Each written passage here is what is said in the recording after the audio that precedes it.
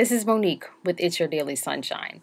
So, the past couple of weeks, it has been really, really hectic. I just really can't come up with a better word, but it's just been really busy. Um, Trying to pay attention to everything, and also paying attention to my father's progress and health and what's going on and what's not going on. So I've learned a lot. Um, it's been good. It's been stressful. My I say now my body is stressed because I'm seeing different things pop up. I'm waiting for the next couple of weeks in when I start my spring detox.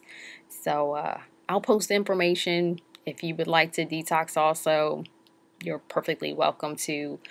But I'm just trying to take it in strides. Right now with my father, I can't say what has been the it factor or if it's one single thing, but with his family coming in and people visiting, friends and associates and people we used to work with, it has really been, I guess, I want to say just a little of this and a little of that. It's almost like when you're cooking, you just add a little of this or you add a pinch of that or you add a whole bunch of this.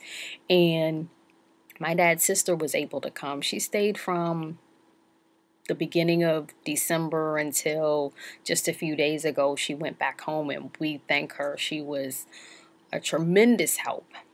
But having her come and the rest of his brothers and sisters as they've come through, I'm saying for that, for him, it was more so capturing, growing up because they all grew up together.